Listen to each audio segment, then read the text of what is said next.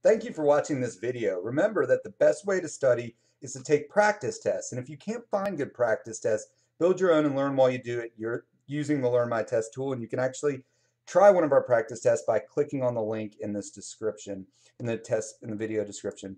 So we're going to talk about memory today, and a couple of terms you want to know is recall, which is when someone asks you to generate something from memory without any cues or with limited cues, to like come up with it on your own. And then recognition is asking you to choose or recognize the most accurate memory, which is like multiple choice tests, that you would get.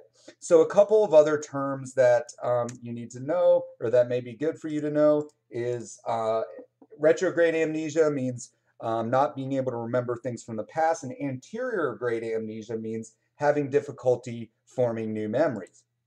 So there's some theories of forgetting. So the first one we're going to talk about is the trace decay theory. And what that means basically is that the longer it's been since that memory was stored, the more likely you are to forget it. And so that does explain why you don't have any memory for what happened to you when you were like really young. But it also doesn't account for the fact that I don't even know what I did yesterday, but I do remember what happened when the trade towers fell down. At least I think I do. I know that I was in Miss Barnes' English class in Charlotte, North Carolina at Providence High School. I definitely don't remember a lot of details about it, but I do remember it a little bit. And so that is called a flashbulb memory. And a flashbulb memory is like the idea that when a really important event happens in history, we have these really vivid and detailed memory about what happened and what we were wearing and all these details about things that have happened. And those memories tend to stay with us for a long period of time. And so that kind of refutes the idea of this trace decay theory, because trace decay is like, well, if it's just the amount of time, then it wouldn't explain this idea of flashbulb memories. So this guy Nicer was like, I don't know about this whole flashbulb memory thing. What I'm going to do is get a questionnaire, and when a flashbulb memory happens, I'm going to pass them out to my students. So Nicer and Harsh were ready for all this. They the Challenger in 1992, which was a space shuttle. For those of you that are too young to remember this, I didn't remember it. I was like, I think 6 or 7, so I don't know why I said that. But it was the space shuttle went up in 1992, and it actually exploded, and all the people on the space shuttle passed away. Unfortunately, they died of the impact of the shuttle. And so Nicer and Harsh passed out this questionnaire after this really bad event happened, and they were asked what they were doing during that day. And then they were also given the same questionnaire during a random day throughout the semester, and they were asked to fill out the same information about what happened during another random day during that semester. And then after 3 years passed, they asked the subjects to do the same thing again, to rate, to try and remember all those things that they were doing during that past day. And what happened was that Neisser found that there was really no difference between the accuracy of the memories of the flashbulb memories of the day where the flashbulb memory happened and the other random day throughout the member. And so one of the things that was consistent was that the people reported that they were a lot more confident in their memories about what happened, even though they weren't as accurate. And so I think the big takeaway from Neisser's study is that confidence in memory doesn't necessarily have to do with accuracy in memory, but that doesn't stop your lawyer from asking, from a trial lawyer, from asking a witness and saying, on a scale of 1 to 10, how confident are you that you remember this? And they may say a 10 out of 10, and the jury may buy it, but just because they're confident doesn't mean the memory is accurate. At least that's what Neisser's research says. Okay, so let's move on. So interference theory is perhaps a better theory. It's not perhaps, it is a better theory of memories, right? So interference means that other memories get in the way from you being able to get to access these memories, and that's why we forget. So retroactive interference is when new memories interfere with your ability of getting older memories, and proactive interference is when old memories interfere with your ability, your ability to recall newer memories. And then there's this other theory called encoding specificity or encoding failure, and that means that you just weren't paying attention.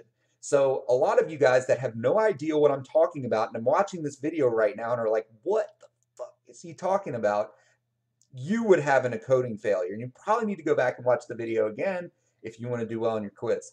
All right, so back to interference. Let's go talk about this. I'm going to read a list of words out loud, and I want you to recall them after I read them. All right, so I'm going to go ahead and start. Blanket, cup, fish, closed, cereal, spinach, leg, wallet, television, napkin, pencil, key, soap, tailor, sweatshirt, sword, basketball, nicotine, credit, failure, weight, cheese, anger, and cold. All right, so what I want you to do now is I want you to pause the video and try to recall as many of those words as you can.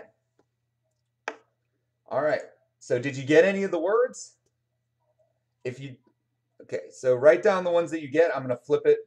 Go ahead and document the ones you got. So did you recall any of these words? If you did, these are the last 6 words that I read. So the recency effect is the idea that you'll be more likely to recall words at the end of the list than the middle of the list, and sometimes the beginning of the list, especially when there's no delay period between reading the list and the recall period. So if there's no delay period and immediately after the list you're asked to recall the words, you're going to be like, oh, these were the ones he just said, and so you're going to recall the words at the end of the list better. So that's the idea of the recency effect. Did you recall any of these words? Okay, so these were the first 6 words that I read. And so the other half of the serial position effect is the primacy effect, and that's the idea that you're more likely to remember words at the beginning of the list than the middle or sometimes the end of the list. And it's more likely to happen compared to the end of the list when there's a delay period between the when the list is read and when you have to recall it. So if I were to recall this at the end, ask you to recall it at the end, you may be more likely to recall the words at the beginning of the list. All right, so we're going to do a different task. What I want you to do right now is I want you to take these words, and I'm going to give you about 20 seconds, and I want you to put them into a sentence. As many of them as you can.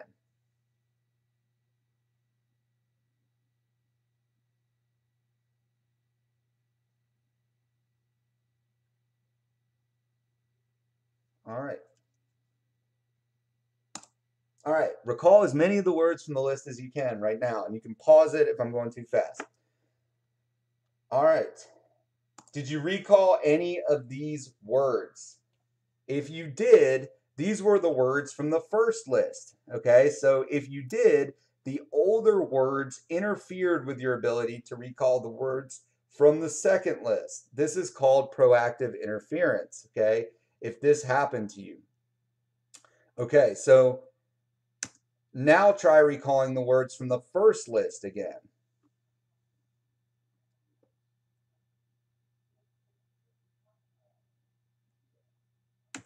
Did you say any of these words?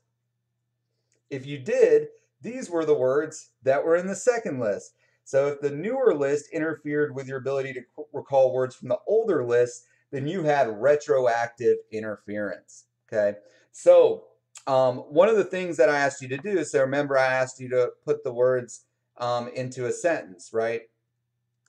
So did you recall more of these words than you did of the words in the first list? If the answer is yes, the reason why you did that is because you used the meaning of the words to help you remember them rather than just trying to repeat them over and over again. When you use the meaning of words to remember them, that is called deep processing, and it's associated with better memory for things than doing shallow processing, which is memorizing words for how they sound and things like that.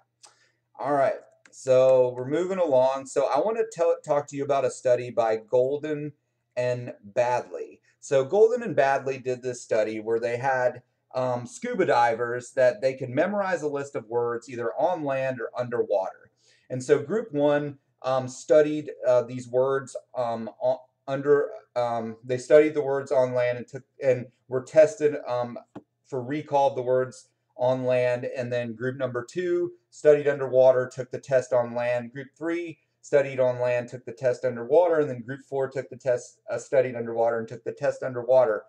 Group 1 and 4 scored the highest, remember the most words, because they studied in the same environment that they took the test. And so this is the idea of context-dependent memory. You're more likely to remember things in the same context. So I'm gonna show you a couple of studies in a minute that go over that discuss these topics. So let's go here. So cigarette smoking.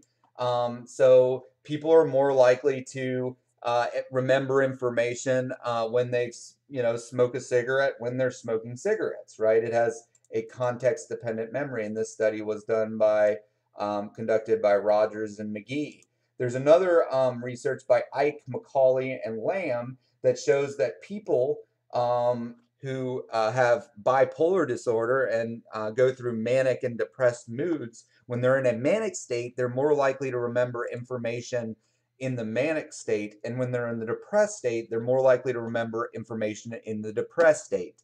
So when you're more likely to remember information because of when you're in a mood in the same, if you're in the same mood, you're more likely to remember information that happened when you were in that mood before. So that's called mood dependent memory. So basically, if you're in the same environment that you study as when you take the test, research says that you're gonna do better on the test. So if you actually go into your classroom that you're gonna take the test in and take the test, and that's how you study, research suggests that you're gonna have the best recall for the information.